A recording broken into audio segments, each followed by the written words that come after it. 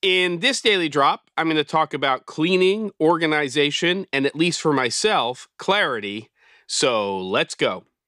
Okay, day 2 of the week for the daily drop.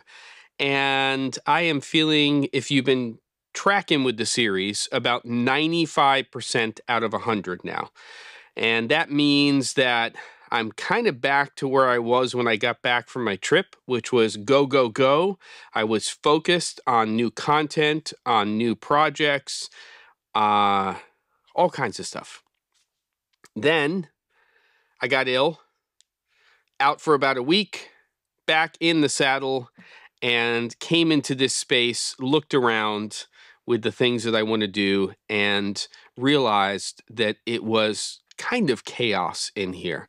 And I don't know about you, but every single time that I go into a space that's messy, and when I say clean, it doesn't necessarily mean Lysol or cleaning products clean, but it means organized and things are where they're supposed to be.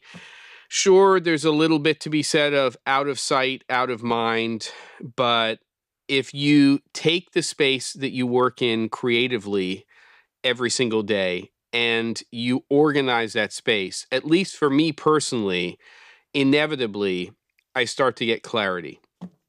And when I walk into a space right now, I'm probably about 60% of the way through today of kind of organizing and cleaning up the space. When I start to do that process and I'm in the process of organizing, I start to think about those projects that I have on the plate or that I want to do.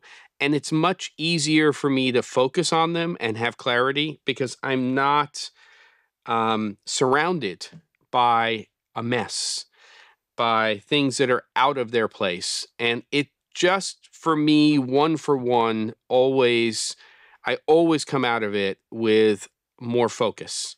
So I don't know how you do it. I don't know how you're wired, but if you're going into the space that you work in every day and it's a mess and it's disorganized and you're having a hard time focusing on what it is that you're doing and you're tasked with doing or that you want to do creatively, my recommendation would be maybe put some tunes on, spend a few hours, clean up the space.